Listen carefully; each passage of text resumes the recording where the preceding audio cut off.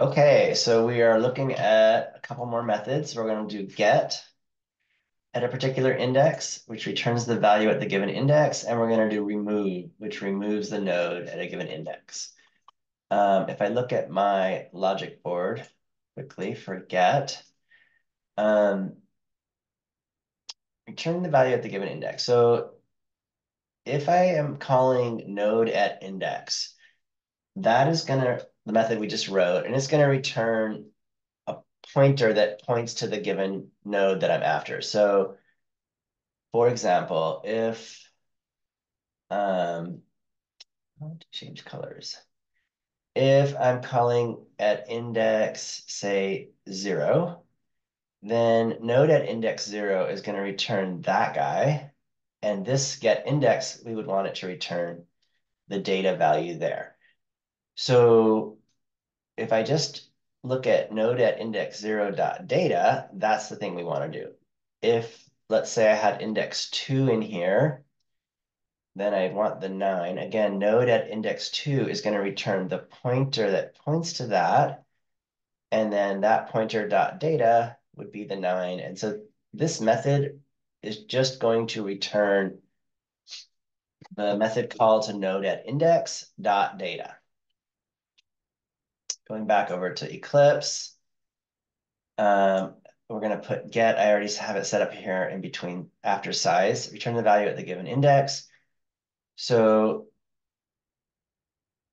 if you think about index of, if you use an illegal index, not index of, excuse me, node at, if the index is less than 0 or index is greater than or equal to size, that's going to throw the index out of bounds exception for us. So in here, where did it go? Get. All we need to do, it's one line of code. We just need to return node at this index that's pointing to the node, and then the data value that's being stored there. And that should be done. When we want to check that, we go back to our client. I'll use that client too. I'll make my video a little bigger. Yay. Um, let's see, client 2 here. So I can kind of just check it, just quick print statement. We're checking get, check, get. Um, list 1 dot get 0. And again, what I would need to do to sort of check that this is working, I don't need to keep I don't need to keep these lines of code, but I could check it that it returns an 8 in the first one. And then if I have something in the middle, I mean, technically I probably should have several things in the middle and something at the end, but right now we don't. So I'm just going with what we have. And, if it's working at the beginning, middle, and end, chances are it's working. Okay, so that guy's working. I guess instead of deleting this, I can just comment it out. Going back to our code linked integer list. So get is done. Short one. What about remove? So remove's a little different. If I'm trying to remove something, say at index 1. So in this case, I'd be removing the node that contains the 6. So let's say index equals 1 here. Well, what would we want our list to look like? The front stays the same. It has the 8. And then 8's pointer, well, that's what node at index 1 would return. If we change that, we're going to be in trouble because it doesn't change um, the node that, it doesn't change the right thing. So we have to be kind of careful. We need this to bypass the 6 and point over there. So that our new list would go from 8 directly to 9. And then that's going to point at null. So a couple of weird things. In this case, the front, the actual, remember, front is a field in our object. Front did not change. But if if I'm at index 0 that we're trying to remove, then we would actually need to change the value of front. It would now need to point to bypass the 8 and start pointing at the 6 and then to the 9. So that's actually changing the field in our object. So we have to treat that one separate. We could do that one first if we want. So if it's front, what needs to happen if index is 0, we would just set front equal to front.next.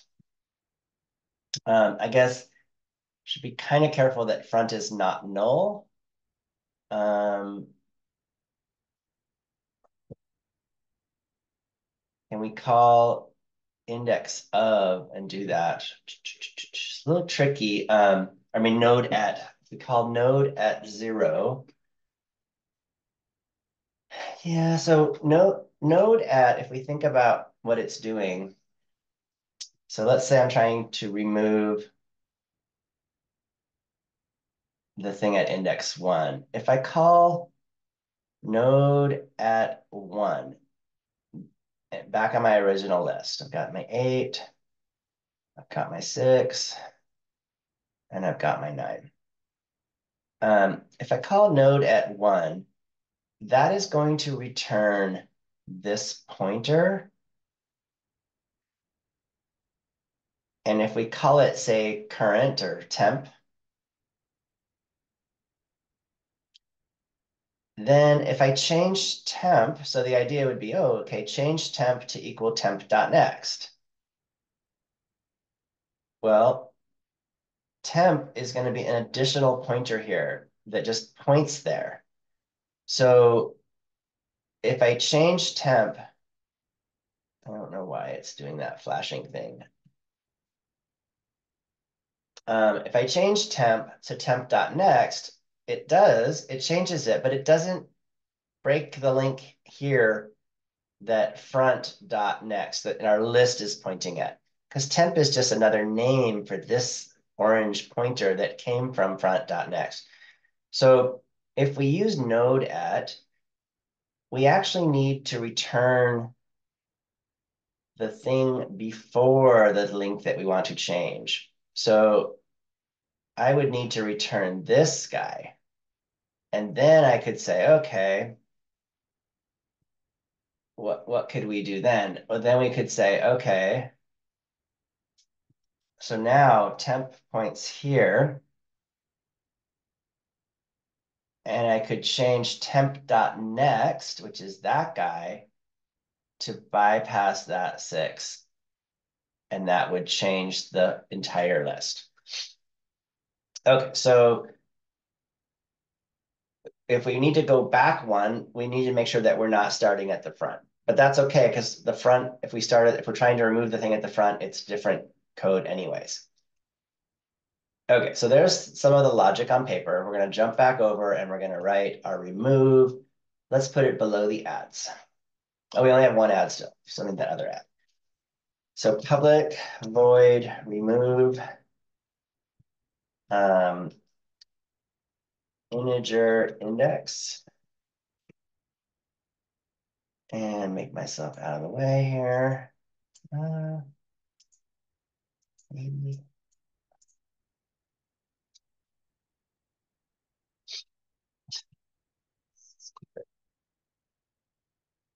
There we go. Okay, sorry.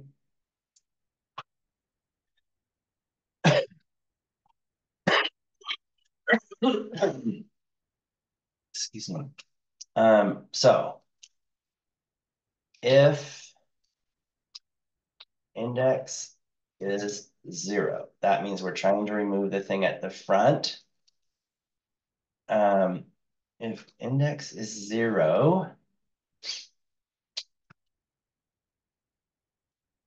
front equals front dot next. I still don't like this. I feel like we need to do something. What if front is null? If front is null, it's an index out of bounds. So let's put an index out of bounds in here thing first, which would say if index is less than 0, or let's see, index is greater than or equal to size. Throw new index out of bounds exception. I can write a check index method at some point. I just haven't done it yet, and I'm being careful because I'm not always sure whether it's greater than or equal to size or just greater than size. I think it changes when we go to add at a particular index, particularly at the end. So let's see what remove does. Removes the node at the given index and throws index out of bounds.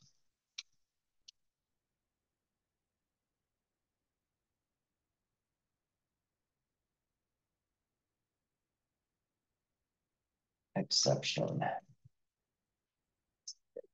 Okay, so if the index is, if the size is 0 and the index is 0, then this will never happen.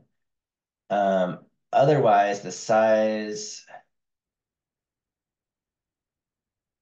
if the index is not 0 and the size is bigger than 0, it's still going to throw it in. So that'll take care of the special case that there's nothing in the list. This takes care of if that index is 0. And now I want to look at the case over here where we want the pointer, we want to call node at, but we want to call it at index -1. So we're going to say, let's go ahead and go link integer, what's it called? Integer link node temp equals node at, and here I'm going to go index -1. So, I guess we need an else here. And the reason I need an else is because we only want this to happen if the index is greater than 0. Otherwise, get index out of bounds. Okay. So that's going to point at the thing whose next thing we want to change. So now we want to say temp.next. Let's go back to our picture. That guy's pointing there. We want temp.next equal temp.next.next. Temp.next equals temp.next.next.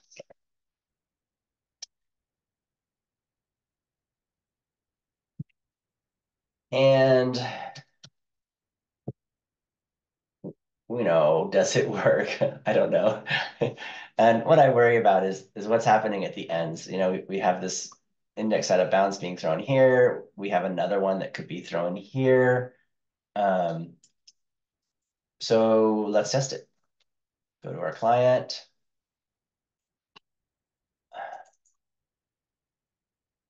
And right after this, let's call it. So it'd be list1 dot remove. Let's remove thing at index 0. And then print our list again.